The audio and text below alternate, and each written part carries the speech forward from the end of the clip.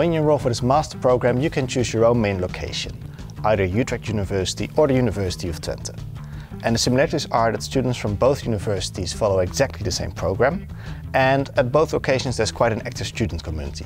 And the differences are that Utrecht University is located right in the middle of the Netherlands, and it offers quite a broad range of studies, whereas University of Twente is located in the eastern part of the Netherlands and is mainly a technical university.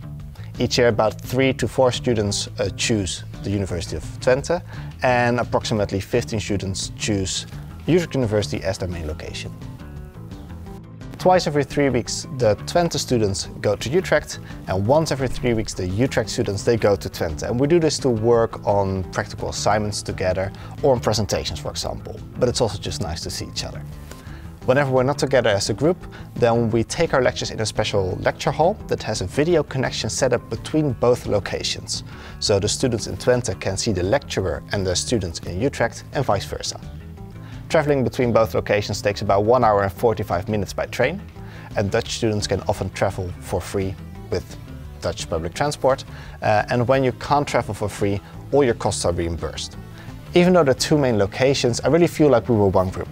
I remember that during our first lecture, the program director said that we really have to work together because it's quite a tough program and you have to help each other out. And that's what we did. We created a Facebook group and a WhatsApp group to keep in touch. During my first year, I decided to make the University of Twente my main location. And the reason for that is that I already did my bachelor's there and I really felt right at home.